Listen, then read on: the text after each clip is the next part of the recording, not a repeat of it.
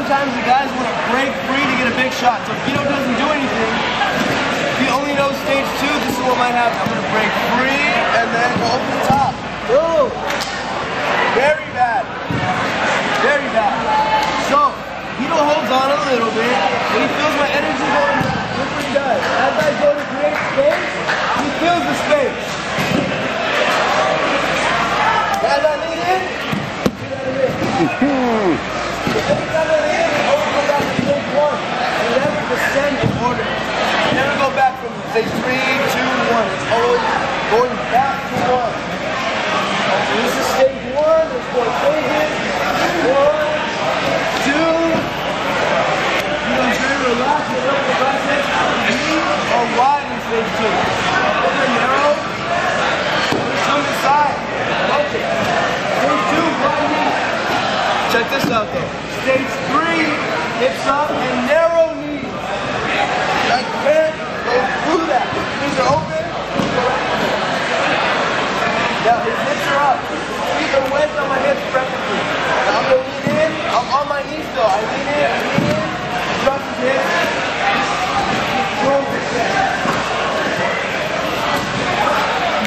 Are we ready for stage 4? Boom, boom, boom. Yeah, check this out. If you're doing it, I'm going to stand up. Now I got angry. You know punch box series? I'm going to get up now and boom. So anytime I create space, you have to fill space. You don't hold on to my neck. Put my hands on the ground and back up. He pushes, get on the hip. Distance control. He's covering his face the whole time. We see this at the academy a lot. Trying to block, wax off. Over here, oh dang, hey! I'm leading and he lets me in. Look how he lets me in now.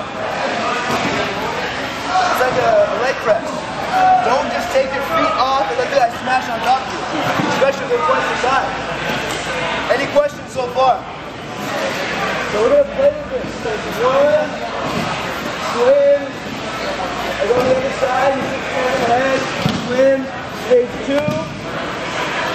Stage 2, nice. I sit up. Stage 3. Now if we go 3 to 4, might stand up right now, which is very possible. Guido drops his hips. Whoa.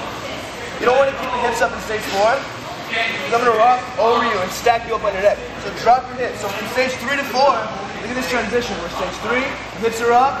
When I back up to stand up, he drops his hips. Boom. Now, if I'm leaning in, we go straight to 1.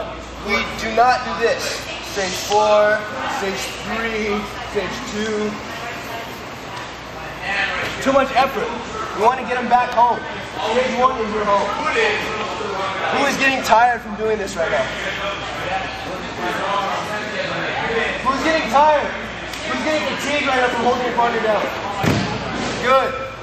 Squeezing too hard. Yeah, don't squeeze too hard. Bad guy. Alright guys, so we have to really make this realistic, okay? We don't have a proper bad guy behavior here. This kind of all goes down the tubes. So the bad guy really, imagine you are the knucklehead on the street. Only thing I want to do is hit him in the head. Oh, I'm going to try to hit him in the head here.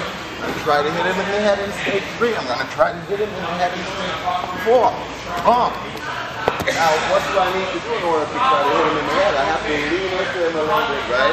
So without the leaning forward, there is a future class which you might see, which is stage 5. For right now, we're only addressing riding forward. So please, we need a proper bad guy behavior for this. So keep on leaning.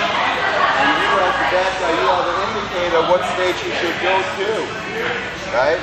We're going to wrap it up afterwards, and we're going to mix it all up. 1, 4, 1, 1, 2, 1, 1, 3, 1, 1, 4, 1. And we all go through the whole thing. So proper bad guy behavior is important for this one. Amazing. All right. A little bit about yes, sir. striking open hand versus with the fist. Yeah. Because the bad guys hit each other with the fist. Short day. I think yeah, good. Yeah, and there is a couple of other, you're talking about safety. Yeah, yeah, right? safety. Yeah, so, yeah, let's keep the open palm here. Also, when Jordan lets him in from stage 3 or 4, see his elbows, I don't want to eat those. Those are hard elbows to eat, okay? So when you go down and when he lets me down, he's kind of watching my face, all right? I need to watch my face. So don't eat those elbows. They're very ugly. They're nothing to eat. All right? You could lose a couple of teeth on those. Yes, Matt. Good question. Question is, are the legs completely locked out in stage 4?